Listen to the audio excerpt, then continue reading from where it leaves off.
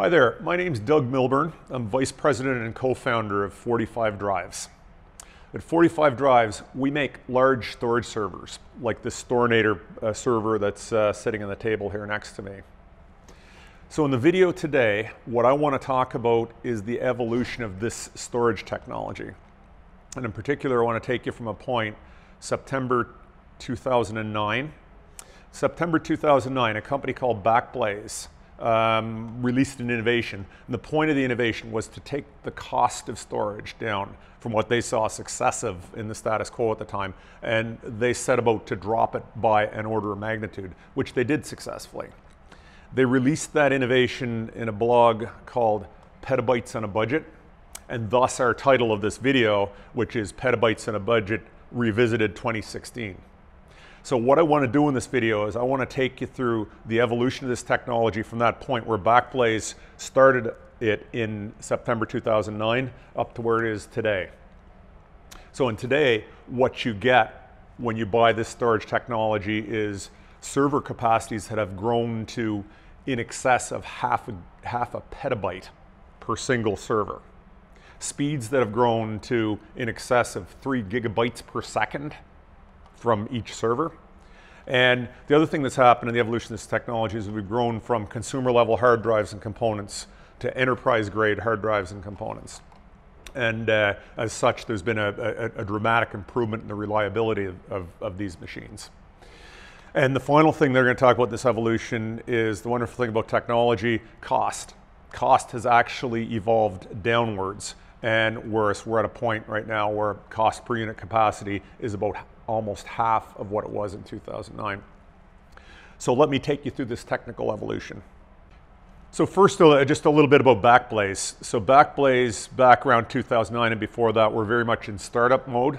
Backblaze has grown from a bootstrap startup into a very, very polished and sophisticated provider of backup services and cloud storage services. And you should check them out. I'm a customer of theirs. They back up my laptop, and they're absolutely a wonderful organization. Anyway, let's flash back to September 1st, 2009. Backblaze was a very young startup at the time. And Backblaze came out with a blog that really got a lot of traction, got a lot of people talking. And so that blog was called Petabytes on a Budget, How to Build Cheap Cloud Storage. And the subtitle on it is Meet the Backblaze Pod. 67 terabytes for $7,867.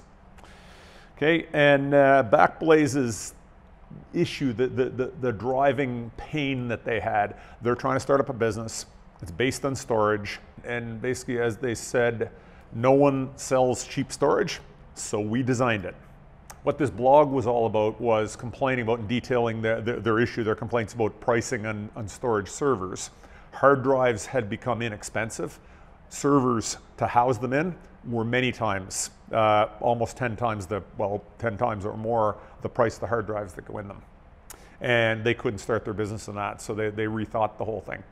So what I'm going to show you in this video, what I really want to concentrate on here, is to show you a quick snapshot of what you got in September 1st, 2009 at the dawn of this whole thread of large storage, of the Backblaze thread of large storage, versus what you get today and following September 2016, so 7 years later.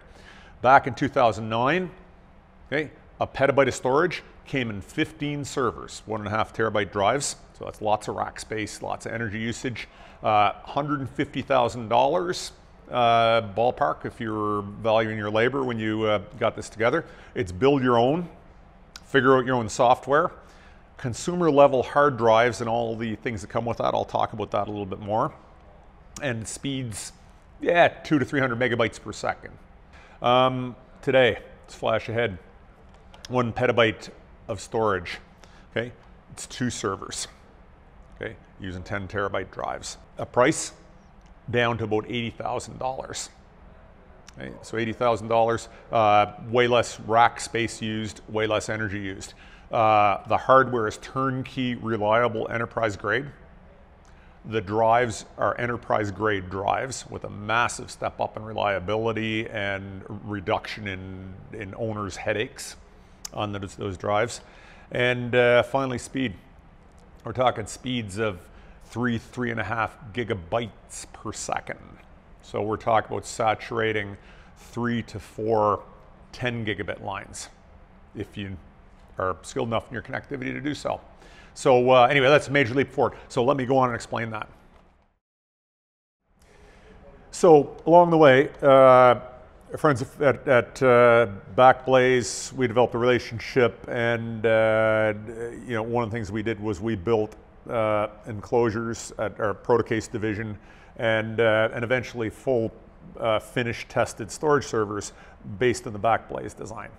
Along the way, a lot of people who came were just absolutely intrigued. Their message of getting an order of magnitude price reduction resonated, imagine, but a number of them didn't buy. And we went back to them and asked them why they didn't buy. And there were two big reasons why they didn't buy. And number one was speed.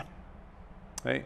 So, and when you look at speed, Backblaze never designed these things to be fast. It was built around 1 gigabit connectivity. So we're thinking 1 gigabit connectivity. You can get 100 megabytes per second down a 1 gigabit line, ballpark. So they're not running their machines, they're not really pushing them too fast, you know, in their first years. And again, everything's changed. This is 2009, and we're talking the years following that. So we had other people, many people came to us to talk about streaming video. Streaming video, you need gigabytes per second really to build a business around that. So these machines were not suitable for that. Here's the other problem. Backblaze's machines were built around just dead lowest material costs. And the problem with consumer reliability, you know, what Backblaze is doing with hundreds and then eventually thousands of servers is they're obviously, and again, their software, they never really disclose what they do in their software. That's their secret sauce. They're not telling anybody about it, but obviously it's a clustering solution. They're getting reliability through redundancy at a machine level, not at a multiple machine level, not at an individual machine level. So we had people coming to buy who were looking to buy 1, 2, 5, 10 servers. When you only have that few servers, you need single server level reliability. And so we found out in our first years in large storage was that consumer level drives, if you use them in large storage arrays, the reliability is low enough that what will happen is you'll have drives drop out. When a drive drops out, your array has to rebuild. When your arrays are rebuilding, system performance is dramatically degraded. And on top of that, you're putting all kinds of miles on your consumer hard drives, which just don't have that many miles in them compared to enterprise grade hard drives. They're not designed for high sustained throughput.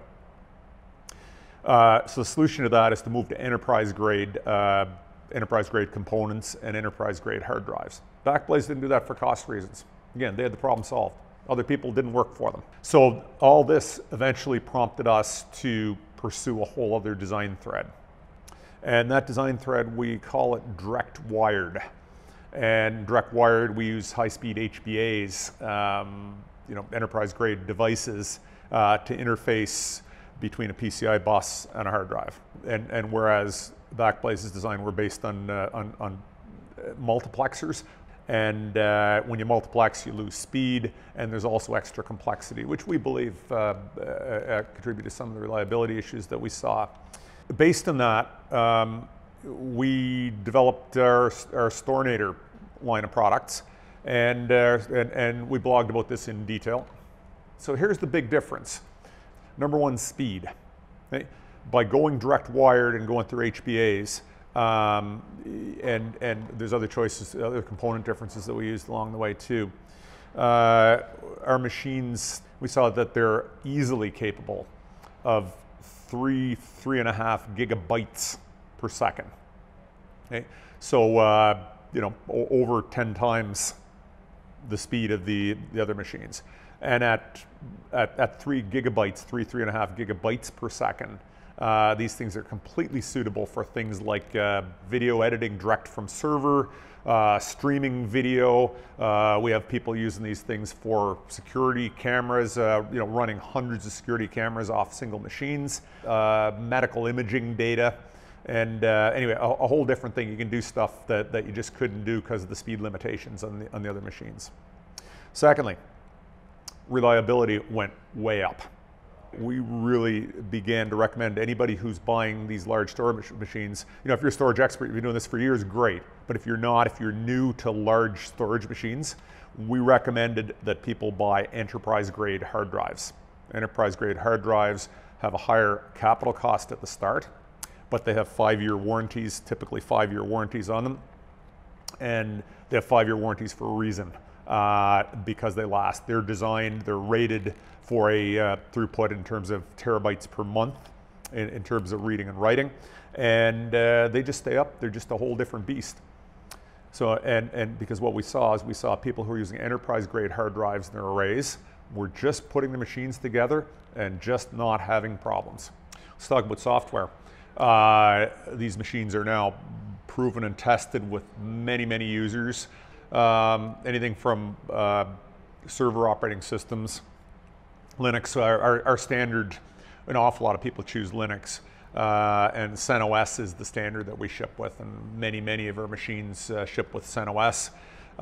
Loaded turnkey, ready to roll.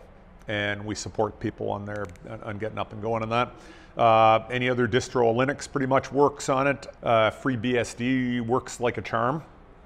Finally, on single machine operating systems, Windows Server 2012 is solid as a rock. It'll work just great in these machines. You can get some great performance out of it, although there's some things you got to do if you wish to use RAID arrays properly, but that's everybody who uses Microsoft understands that. So if you wish, you can move to a NAS operating system. FreeNAS is a tried and true system, been around for a long time, works on top of FreeBSD and uses ZFS. ZFS is an awesome file system, really immune to data loss, really reliable. The up-and-comer in NAS is Rockstor. Rockstor is built on Linux, and the new ButterFS, which is also a copy on write file system like ZFS is. Both awesome systems, both work solid as a rock. Let me go one place farther. There is extensive experience using these machines with clustering software now. So in clustering software, we would recommend anybody, the easiest thing for anybody who wants to create a single namespace with multiple servers, which it's quite surprising how many of our customers are doing that. GlusterFS. We'll ship you machines. Talk to us if you're interested in GlusterFS. We'll ship machines preloaded with it, and we'll support you along the way if you need help getting set up and started. MooseFS has been used by a number of our users who want real super scalability, really large size clustering. And then things like people are successfully using things like Ceph and the object store world, and Kringo. Kringo is really a wonderful enterprise level software-defined storage management system, and we work with the people in Kringo and can put together absolutely great solutions on that. Okay, anyway, to summarize, we've come a long way since the advent of this thread of large storage. Okay, again, I go over this once again. A petabyte of storage in Backblaze's groundbreaking blog. Okay, and don't forget that was an order of magnitude almost less expensive than the status quo. Okay, $150,000, 15 servers. Let's move ahead today. $80,000 and 2 servers. Major savings in capital cost, major savings in rack space, major savings in operating energy. The solution in 2009 was build your own, configure your own, figure out how to do the software. Okay, today it's turnkey, pre-installed software, proven software operating on this platform. Takes all that risk out of it. Back in 2009, it's consumer hard drives, consumer components. Today, it's enterprise-grade hard drives and enterprise-grade components, so a whole different level of reliability. Finally, big difference. Back in 2009, you'd be just sort of relaxing your way along at 200 megabytes per second. In today's machines, we're talking about 3.5 gigabytes per second. Okay? So as you can see, this field has really progressed, and we hope to see it continue.